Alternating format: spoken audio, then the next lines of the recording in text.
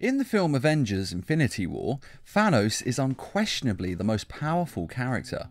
He beats up the Hulk when he only has one Infinity Stone, he beats the Guardians of the Galaxy, Spider-Man, Iron Man, and even the Sorcerer Supreme with relative ease, taking very minimal amounts of damage. All that for a drop of blood. In fact, the only one who gives him any trouble is Thor.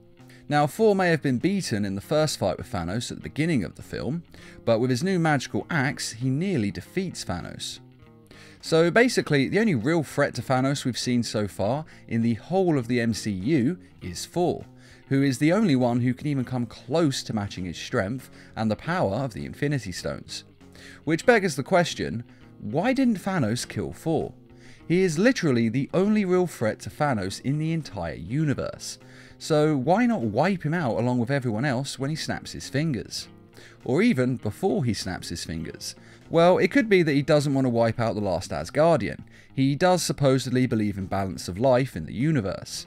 But since he killed all of Thor's people and basically wiped out the Asgardian race, this seems unlikely. In fact, there is only one logical reason that I could think of. You see, Thanos is an honourable man. He's a complete psycho, yes, there's no denying that, but he does believe in honour and he does keep his word. When he made a deal with Doctor Strange to spare Tony Stark, he spared him and didn't kill him with the finger snap, like he killed everyone else who attacked him, because he keeps his word. And the same is true of Gamora's sister. He didn't outright say that he would spare her from the finger snap, but it was implied and he did say to keep her safe, so he spared her as well. And in the beginning of the film, Thanos made a deal with Loki. He agreed to spare Thor in exchange for the Infinity Stone, and so when he did the snap, he kept his word and he let Thor live. And this is the only reason that makes any sense, because Thor is without a doubt Thanos' biggest threat. After all, he did nearly kill Thanos. But because he considers himself honourable, Thanos kept his word, even if Thor is the biggest threat. Not to mention that with the Infinity Stones, Thanos probably considers himself undefeatable, even if Thor is crazy powerful in this film.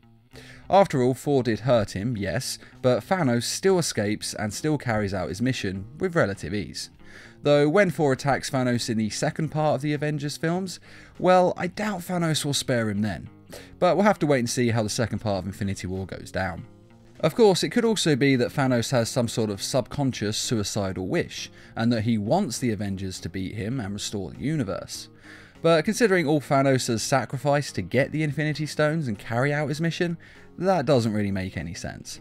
So to my mind, it has to be the deal with Loki that led to Thanos sparing Thor. But what do you think? Do you agree with my theory on why Thor is still alive? Or do you think there is another reason that Thor was spared from the finger snap? Be sure to let us know in the comments, and I'd like to say a quick thank you to those who made this video possible by donating to the Needle Mouse Productions page on Patreon. And as always, thanks for watching, and feel free to subscribe, share, like, and comment.